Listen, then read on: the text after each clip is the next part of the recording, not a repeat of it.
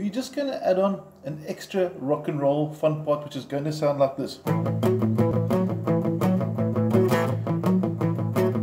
Just because it sounds cool. And if we put special effects onto it, it could sound something like this.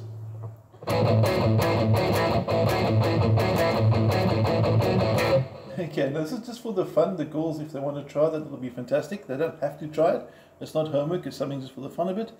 Finger 1, you can see the numbered 2nd fret, 4th string from the bottom, 1, 2, 3, 4, and you strum it twice, and then you bring your 3rd finger onto the same string, fret 4, and you take it off, and each one is 2 strums. Now I'm going to focus on left and right hand so you can see how they work together.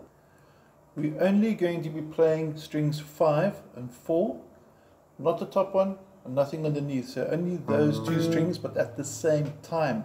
So the first 2, then you bring that ring finger in, you can see it there, fret number 4, and it's going to go like this.